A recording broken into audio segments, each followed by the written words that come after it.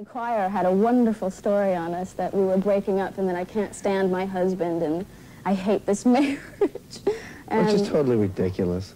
I mean, it had us screaming obscenities to each other in a restaurant that neither of us have ever been in. So it's kind of ridiculous. I don't know where they get their sources.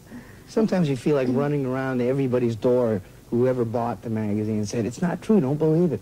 We finally convinced his mom not to buy it anymore. My mom's bought it for years. She called us up after. And she knows how happy we are. Sons, now I know. I will never buy the magazine again. The public never encounters the very sleazy, ratty people that work for it. They are a kind of human vermin crawling around like roaches. They're nocturnal, you know. Put the lights on and they all run for holes.